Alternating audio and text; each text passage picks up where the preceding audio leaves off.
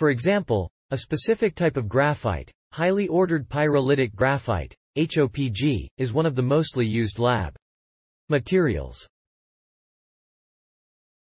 Although graphite has been discovered in nature for more 1,000 years and its artificial synthesis has been explored for more than 100 years, the quality of graphite samples, either natural ones or synthesized ones, are far from ideal. Such as the size of the largest single crystalline graphite domains in graphitic materials are generally less than 1 mm, which is in sharp contrast to the size of many crystals, such as the size of quartz single crystal and silicon single crystals may reach meter scale. The very small size of single crystalline graphite is due to the weak interaction between graphite layers, where the flatness of a graphene layer is hard to be maintained during the growth process and, thus, a graphite can be easily breaks into a few single crystals with disordered grain boundaries.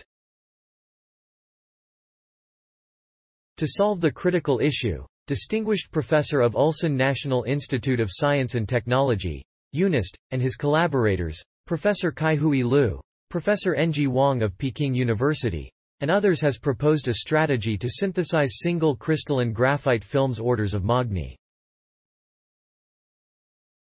In their approach, single crystalline Ni foils are used as a substrate and Caron atoms are supplied from the back side of the Ni foils through an isothermal dissolution diffusion precipitation process. Instead of using gas phase carton source, they choose solid carbon materials to feed the graphite growth. Such a new strategy allows of approximately 1-inch single crystalline graphite films of 35 m thick, or more than 100,000 graphene layers, within a few days. The single crystalline graphite has the recorded thermal conductivity of approximately 2,880 Wm-1 K-1, negligible impurity contents and smallest layer distances in compare with all available graphite samples. This success really on a few critical issues of the experimental design. 1. The successful synthesis of large-size single crystalline Ni film serves as an ultra-flat substrate and thus the disorders in the synthesized graphite can be avoided. 2. The isothermal growth of 100,000 graphene layers. The findings of this research have been published in the October 2022 issue of Nature Nanotechnology. This study has been jointly participated by Professor Kai-Hui Liu and Professor Ng Wang from Peking University.